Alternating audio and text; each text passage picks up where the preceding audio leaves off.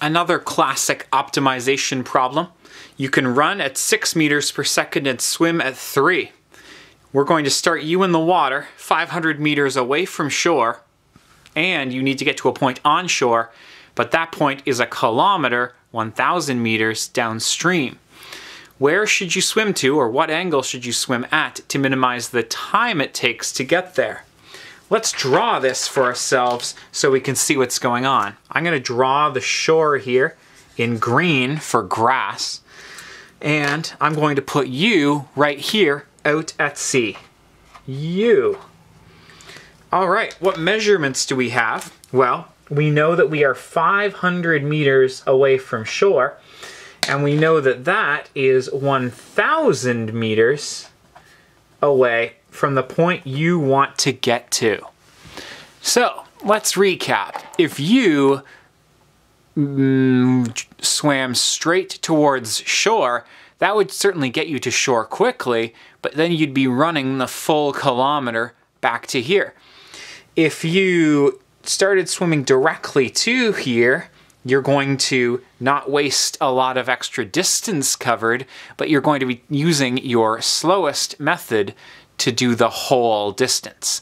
There's probably a magic distance in here where you can swim to some point downstream on shore and then book it by running to your destination. The real question is, where is that point? And the answer is somewhere. I'm going to call it X meters downstream. So, let's see. How far are you going to be swimming? Well, let's see. The distance you swim is this. Oh, I missed the point. Damn it. Let's ignore that one, and I'll just pretend that I hit shore here. There you go. This whole length is X. So, the distance that you end up swimming is... Oh, how are we going to calculate that? The answer is Pythagorean theorem. It's the hypotenuse of a right angle triangle. It's the square root of x squared plus 500 squared. My units are in meters. Then, what distance are we going to have run?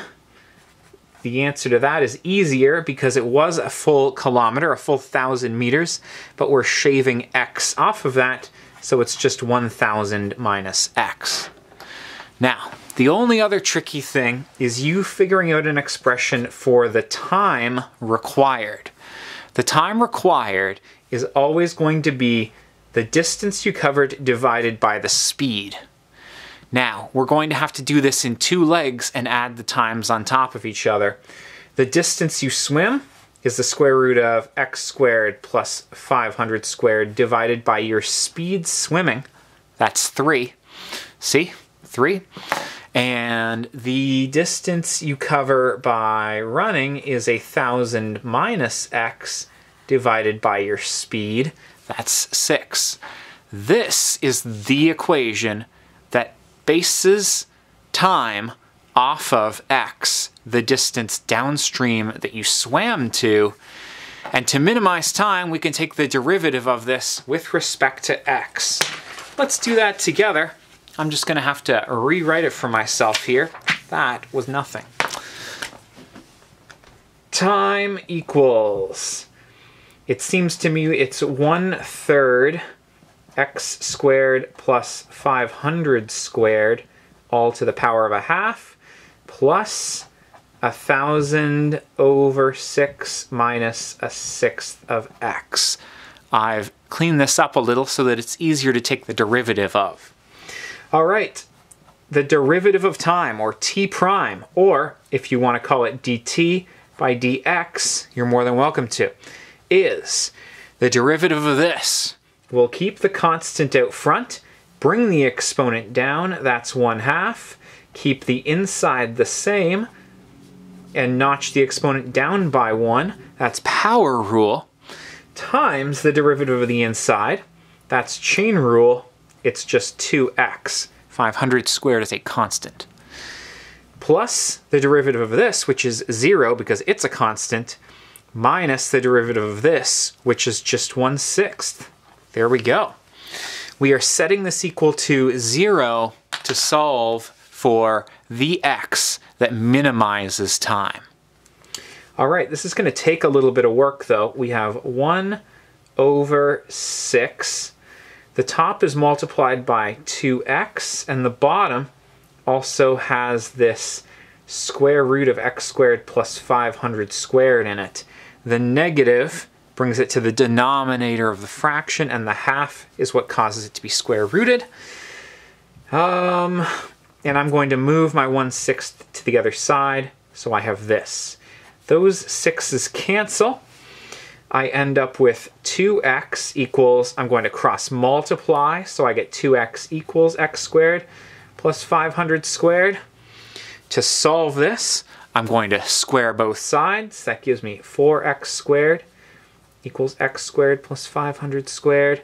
I'm going to move the x's all to one side. That's 3x squared equals 500 squared. I'm going to solve for x by taking this 500 squared, dividing it by the 3, and square rooting it. I end up with 500 over root 3.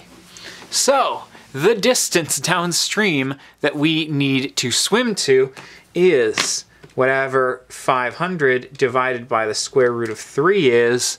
It ends up being 289 approximately, which means we want to swim downstream by 289 meters, and then we're going to run the extra 711 meters. Now the actual question here was, at what angle should you swim? You could solve for this angle theta if you really wanted to answer the question explicitly.